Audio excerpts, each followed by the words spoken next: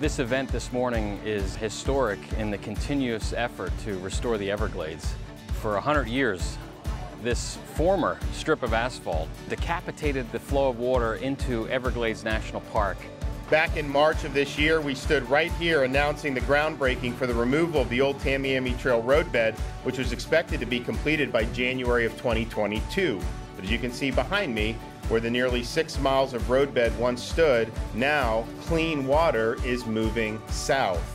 This is a moment that we've been waiting for decades. It complements the 3.5 miles of bridges that are just to our north that will flow even more water south, the natural direction that fresh water needs to go. We want to thank all those that were involved, those from the past, the present, and we're going to hand the Everglades off to the future generations that will now protect this in perpetuity. This is a great day. We're grateful for the removal of this road.